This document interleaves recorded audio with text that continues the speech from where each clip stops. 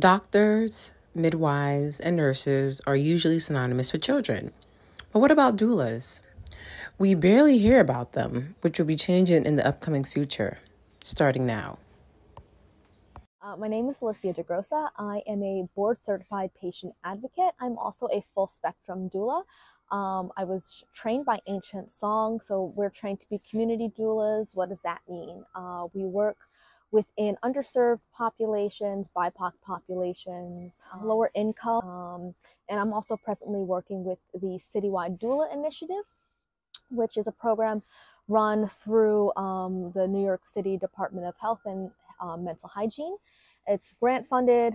We get partial city funding, partial federal funding, specific zip codes within New York, and I'm within the Brooklyn division. Douling is a lot of advocacy work. We're not medical practitioners. We do provide a lot of medical information and education to make sure that our clients have a decent level of medical literacy once they get into the delivery room, so that they're not blindsided by anything. We want them to know exactly what this is, so they can make proper informed decisions. A lot of emotional and physical support. So we will do some comfort measures, which is like some massaging, things of that nature.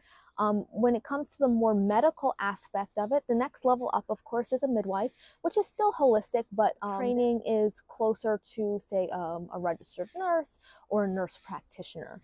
And then the highest level of medical training within the birth work sphere is obstetricians. So obstetricians have surgical training, trained to do C-sections and things of that nature, emergency interventions. I'm a board-certified patient advocate, BCPA, and within that sphere, I mainly serve the endometriosis community.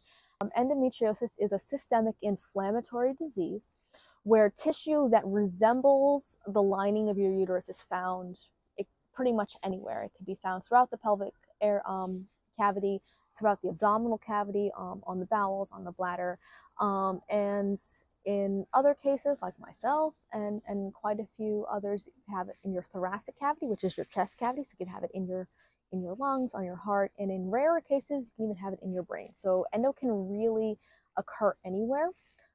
It's often misconstrued as a menstrual disease, as the beginning of menstruation is often the catalyst for symptoms.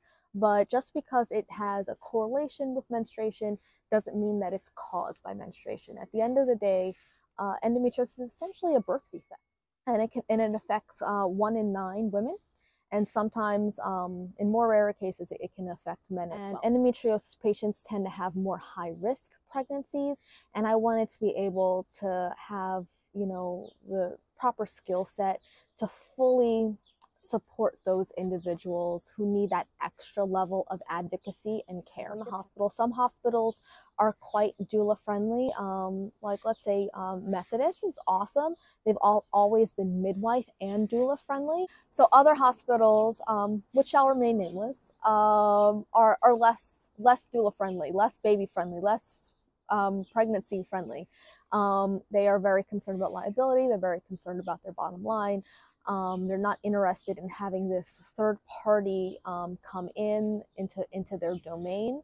They want to stick very closely to their policies, and natural birth and natural processes and methods aren't really up their alley. So they want to be very, very to the letter of what their policies are, even though sometimes those policies contradict what patient rights are. Why we have the Citywide Doula Initiative is because of COVID. It was recognized that there was a level of care that was getting lost. It was very difficult to provide support, especially in the height of the pandemic, because you were only allowed to have so many support persons. Very early on, folks weren't even allowed to have any support persons in the hospital with them, because we were really trying to limit the number of people in the hospital to mitigate any kind of risks. Now things are, opening up. Most hospitals in New York now are allowing the person to have 2 personal support persons plus a doula. Other hospitals are saying you're only allowed to have 2 people tops, and if you want your doula to be one of them, that means you can only have 1 family member with you. So from a logistical and policy perspective, it caused those kinds of hindrances, making people, putting people in a position where they had to advocate for themselves and often didn't have the level of knowledge that they needed to have to know how to advocate for themselves correctly. They weren't even aware of when they were had the opportunity for proper informed consent. Of a lot of doctors saying, okay, we're going to do this. COVID during pregnancy and pregnancy after COVID. So let's talk about COVID in pregnancy first. So we're now learning COVID can cause all sorts of complications if you contract the illness during your pregnancy. So COVID during pregnancy. So we now know that COVID is not a respiratory illness, it's a vascular disease, and that can create all sorts of complications for a woman during her pregnancy. So number one, there is the placenta. The placenta is the only organ in your body that grows specifically just for pregnancy, vascular organ. So when you contract COVID during pregnancy, especially in the second or third trimester, you're going to have issues with the proper growth of your placenta, because COVID will cause a hardening of the vascular structures, and worst case scenarios, it can cause placental death.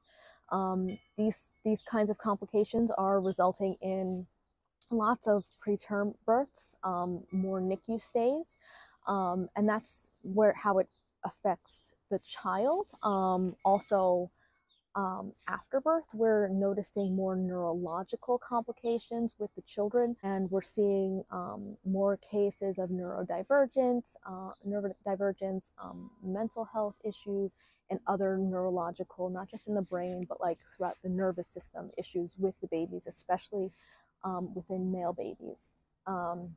When it comes to the mom, we're seeing higher incidences of preeclampsia. So we're seeing the skyrocketing number of preeclampsia, which is hypertension. So my hope is for my people to be able to have the support that they need, for doctors and practitioners to believe them when they're noticing something is wrong. One of the main things that I always tell my patients, always tell my clients, is that you and you alone are the expert of your body. You know when something isn't right, and you deserve to be believed, you deserve to be heard, and you deserve to get adequate and proper and responsive care. So that would be my hopes for this work. Absolutely. Is Alysia Dagrosa. I'm a board certified patient advocate. As I'm West Indian, lots of people call me Tanti. So if you want to find me on Instagram, TANTIELYS, and that's on Instagram, and you can see me around, especially in the endo spaces, doula work, birth work, and long COVID.